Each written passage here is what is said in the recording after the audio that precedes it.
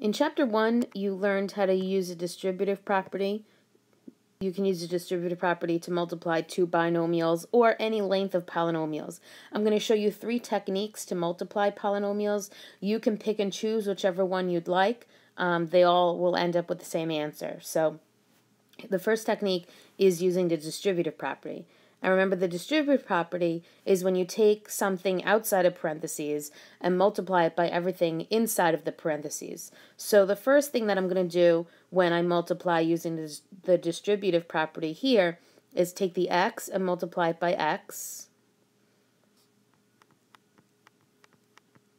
And then take the x and multiply it by 5. But there's more than just x in this first parenthesis, right? I also have to use the 2 somehow. So I'm going to take the 2 and multiply it by x. And then I'm going to take the 2 and multiply it by 5. Now when you're doing this, you also want to make sure that you pay attention to whether something's positive or negative. Conveniently, letter A, everything's positive.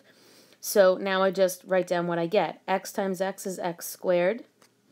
X times 5 is 5x, 2 times x is 2x, and 2 times 5 is 10. Last thing I want to do is I want to combine like terms. So I've got 5x and 2x that can combine. So the official final answer to this will be x squared plus 7x plus 10. If you want to try letter B on your own, go for it. If not, follow along. First I'll do x times x, then I do x times negative 4. Then I'll do 3 times x, and then I'll do 3 times negative 4. So now I have to multiply.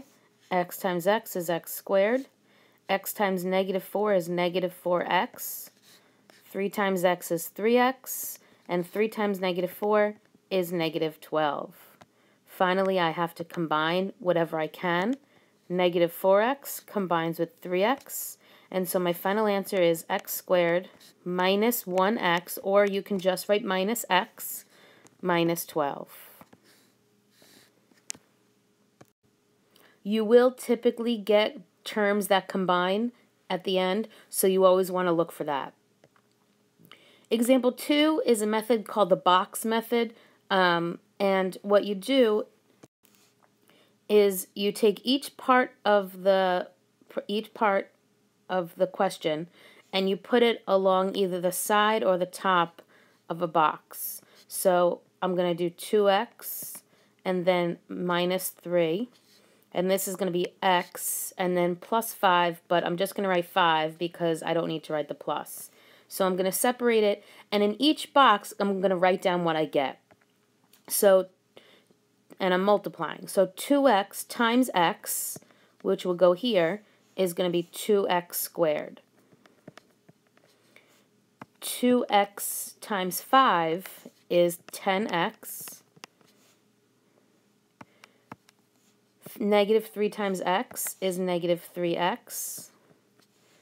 And then negative 3 times 5 is negative 15. You always want to check for things that combine, and here it's negative 3x and 10x, so my final answer is going to be 2x squared plus 7x minus 15. If you want to try letter B on your own, give it a shot. If not, follow me.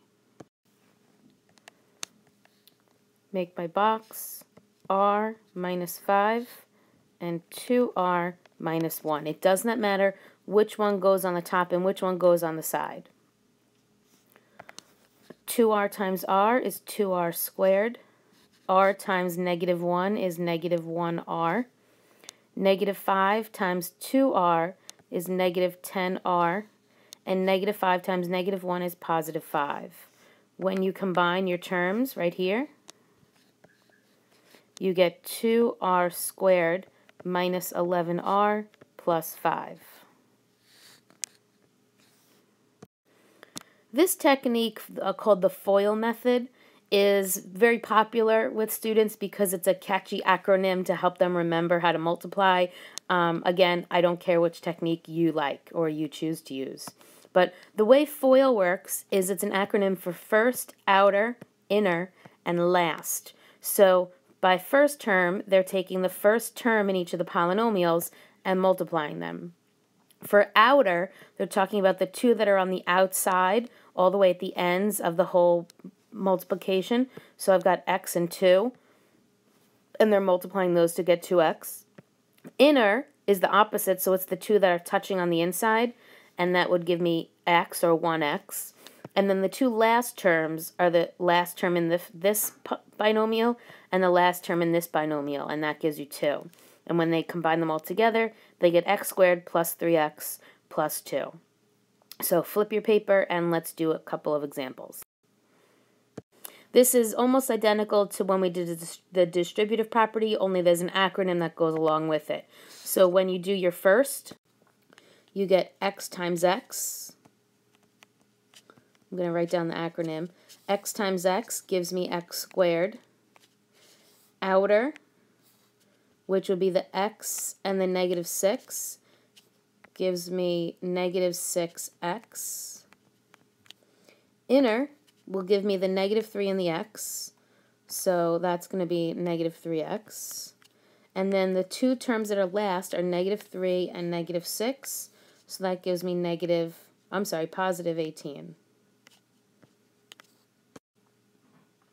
So let's combine x squared minus 9x plus 18. If you want to try example B on your own, go for it. I'm going to write down FOIL so I remember what to do. And the two first terms will be 2x times 3x, and that gives me 6x squared. Outer is going to be 2x times negative 5. That's negative 10x.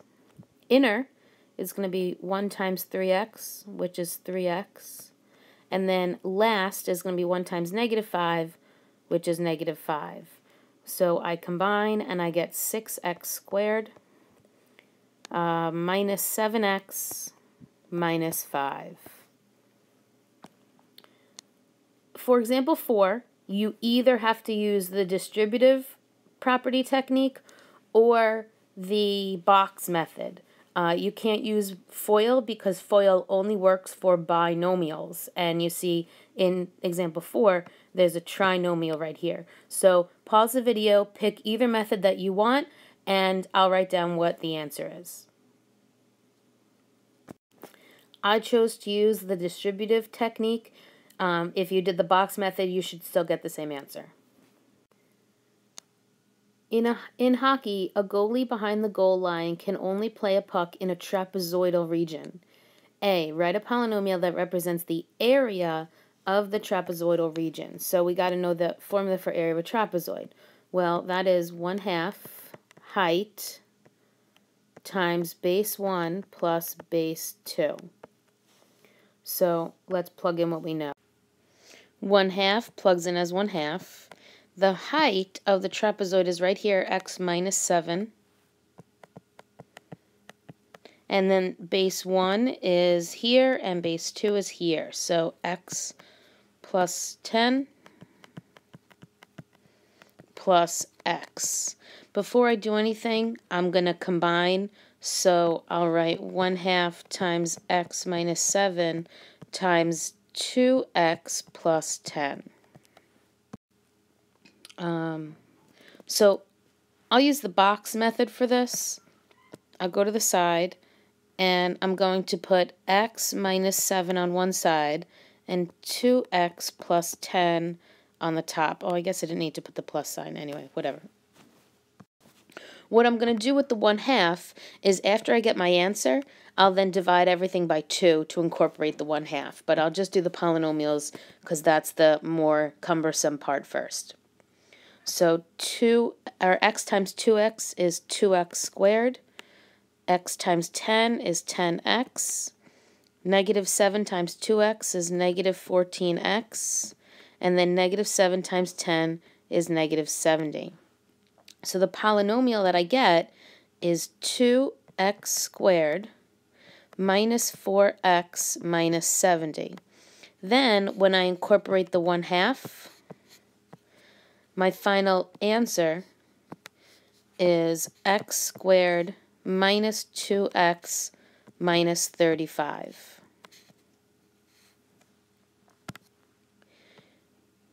In B, we have to find the area of the trapezoidal region when the shorter base is 18. So now they're telling us that this is an x, it's 18 right here. So luckily that's x, and wherever I see an x in my new area polynomial, I will plug in 18. So 18 squared minus 2 times 18 minus 35. When I do that, I get 253 square feet. If you have any questions, write them down and ask me when you come to class.